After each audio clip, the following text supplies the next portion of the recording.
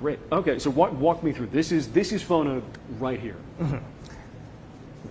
So Fotna, this is one of our most exceptional sites to preserve a Fotna specimen. And here is a 3D printed skull. So the skull is one of the only parts of the body that isn't preserved because they're so delicate that they shatter like wine bottles. So what I did here with the skull is I found each of the individual bones, and I used an iPhone to 3D scan the bones in high resolution. And then I used a video game software to reconstruct the skull and ultimately 3D print it the way that it would have looked like in life. But then as we move down the spinal column, you can see here's the neck. So these are parts of the neck bones. And when we get right here, these are the bones that supported the bicep muscles, right? So these are the humerus. And you can see that there's this really gigantic bump right here that would have attached to the bicep muscle. So they had really strong arms, but really dinky hands. Here's the hand, and it was really, really tiny. Now, if we move down the body more at the chest, they had these chest plates right here at the front. So we're actually looking right now at the surface that was facing the bottom of the earth. And as we move down the body, you can see here's the lumbar, or the lower spine bones. And here's the hip area. But the hip is kind of hidden. What we do see, though, is the leg starts right here. That's the tibia and the fibula, and those go down. And then there's its gigantic foot, which was kind of curled up close to its body, like a yoga position. And then you can see parts of the hip right here. This is called the ischium bone and the pubis bone. And they're really, really cool because the pubis is fused in the middle. So the bones actually attached to each other and became one solid bone. And then there's these really weird muscle attachment points, or there's these really weird bumpy areas, like on the ischium, that may have been extra attachment points for strong muscles. So, okay, you jumped ahead to my question, or my next question a second ago. How do we know this guy's a new species? So I want you to imagine that it's Thanksgiving dinner, okay? And in one hand, you have a chicken leg. In the other hand, you have a turkey leg. And after you're done eating the meat, you hold them up to yourself, and you'll look at them, and you'll be able to notice that there's a number of differences, both in the size and in the shape of the bones, and also certain features. And that's essentially what I did with Fotna. I looked at all of its bones, and I collected data on every single bone. And then I traveled across the United States and other areas of the world to look at its most closely related specimen. And lo and behold, I was able to see that Fotna had a lot of features that were brand new and unique to just Fotna. Yeah. Do we have a sense of what role it would have played in its environment? It's a really good question. What role did Fotna play in its environment? Well, the time period that it came from spanned the gambit of the food chain, from the top to the bottom. So there were animals that occupied every habitat, from the sky to animals that swam in the ocean, ran through the bushes, stomped around on the ground. And now we know with the addition of Fotna that there were animals that sheltered underneath the earth. And so because this environment was really wet and it had lots of rivers and lots of animals that came and scavenged up bones when they died, usually when we find dinosaurs here, we only find a few bones. Sometimes we can name a dinosaur off of only a single bone. Fotna is different in that it is so exceptionally preserved, and all the bones are together and in their original life position.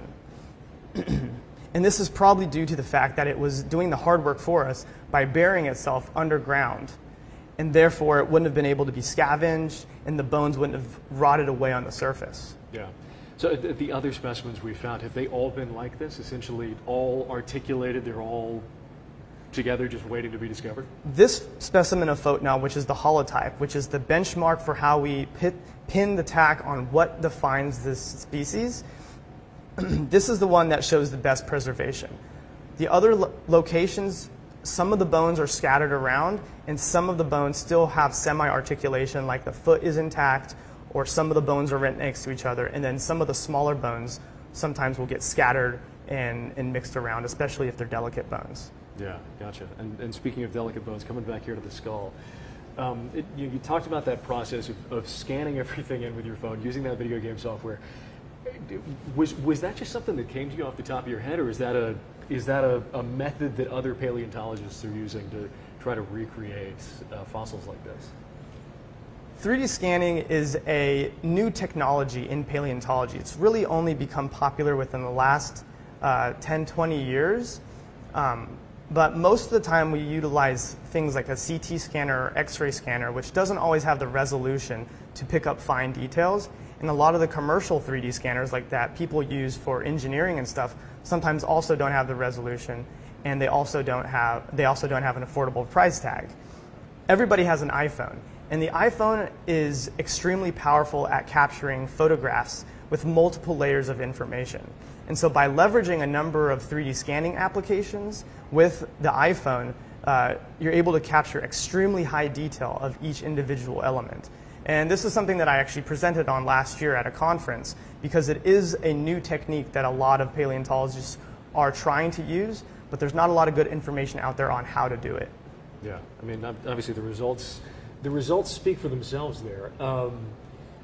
Looking at the teeth, you know, I was saying earlier they look like an iguana's teeth, right? I mean, probably munching on plants somewhere out in that delta in Utah. Well, that's a great question. Yeah. What did Fotna eat? Yeah. Well, the teeth tell a story because we don't have its stomach. The soft tissue of these animals, they don't preserve. We only have the hard bones.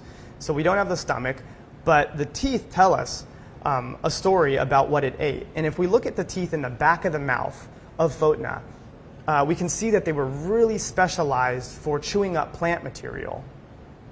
But there's something really weird in that if we go to the front of the mouth, right, we see that there were about 10 really sharp, really pointed teeth. And some of them were even serrated, like a steak knife. And so we don't yet know what exactly it was using these front teeth for, but I have a strong hunch that it was probably hunting small critters like fish or small mammals or big bugs. But we just don't know yet. What is really cool, though, is that we think we've actually found some of Fotna's poop inside of the burrow. And so this would be a really cool direction to go in the future to kind of investigate more about what its diet was like. I think in the release it mentioned that y'all thought Fotna might have been completely covered over with feathers or proto-feathers. That's right. Like I said before, we don't have the soft tissue preserved. We only have the hard bones. So things like hair and soft organs, they don't preserve. But sometimes they do. Not in Fotna, but in some of its closest relatives, in amazing specimens, you can see all the filaments. You can see them covered in feathers. So we know that by bracketing Fotna within this family of dinosaurs, it most likely also was covered in a beautiful coat of vibrant feathers. Just for you, I mean, did you discover this particular specimen? This one, so there's been a lot of different sites that have been found of Fotna. Yeah. Lisa found the other one, which is where the majority of the bones of the skull has come from. I think Lindsay discovered this locality, and then we've also been working with the Chicago Field Museum, and they found some other sites that we have been using, that we included in our paper. Gotcha. Okay, so I mean, just for you personally, though, this is an animal that you have spent a lot of time with. You look down at this skeleton, I mean, what goes through your mind? What do you think when you see this? It's been a lot of blood, sweat, and tears to get here, sometimes literally, because it takes a lot of work to get them out of the ground.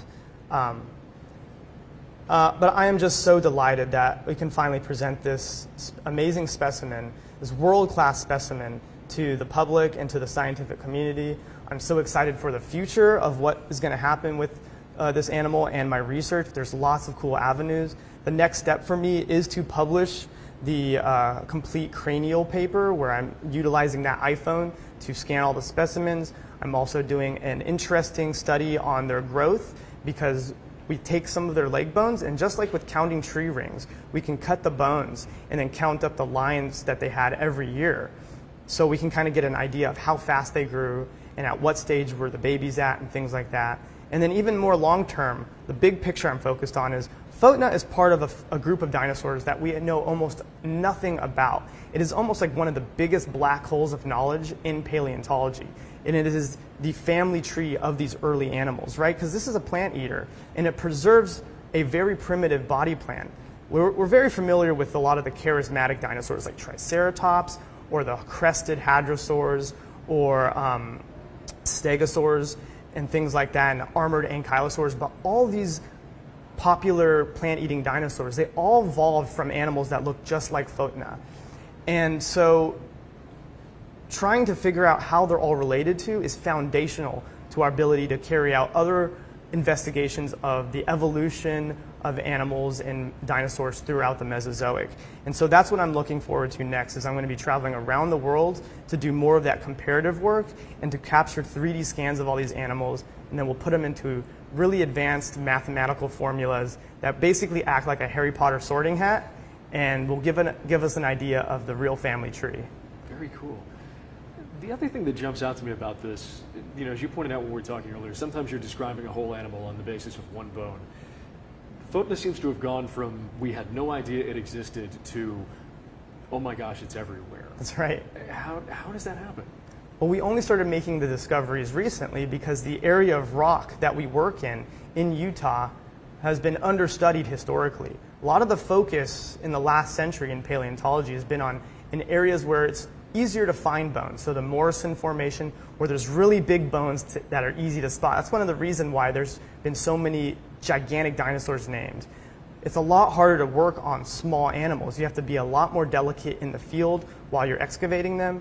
You have to have a lot sharper of an eye to capture and see the bones. So the technology and the level of dedication in paleontology has really improved over the last few years. And that's why we started working on this area of Utah and are able to just start finding them all the time. Yeah.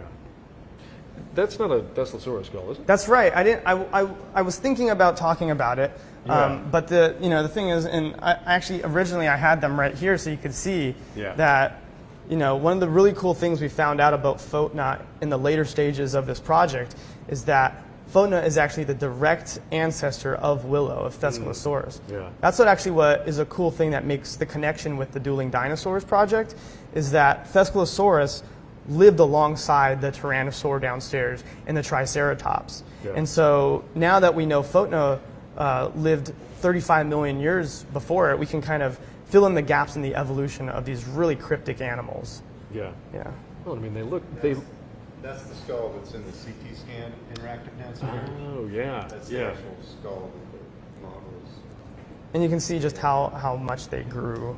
Well, I mean, like 33% over the millions of years, right? So. I mean, it strikes me how much more robust that is. I mean, this is still, it's delicate. It's really light. You got a lot more going on with the nasal cavity there than you do here. Yeah, absolutely. And part of that might be preservation. I mean, some of these bones, the skull bones, sometimes they're just paper thin. Yeah. And so, the hole might be a little bit bigger than it actually would have been. Yeah. Like here, it's broken. This seems to be a more accurate reflection. But yeah, there's a lot that changed. These are very dynamic animals, and if you did a time lapse of their evolution, you can almost see their bones acting like Play-Doh and morphing and adapting through time. So. Yeah. It's wild. Oh, actually, I wanted to ask you about the pointy little lower jaw there. Yeah, that's called the predentary. It's a weird, almost like pseudo beak on the lower end of a lot of these plant-eating dinosaurs, and they didn't have teeth on them, so the top teeth were just left alone. What's cool though is that on these animals there would have been a keratinous beak, like a beak made of just like a bird's beak that would have extended off the tip of their snout and possibly off the bottom part of their jaw. So it would have extended their face out a little bit longer. Yeah. But I mean, like looking at the top and bottom jaw there together with those, particularly those front teeth, that's like a paper cutter right there. I mean, it just looks. Yeah, I know, right? Yeah, and sometimes you can even see some of the wear marks on the inside of we call these the premaxillary teeth. They're the teeth at the very front of the snout. Yeah. You can see some of the wear facets, maybe where it was occluding with the lower jaw, also maybe where it was just grinding away down from eating stuff. Yeah. So.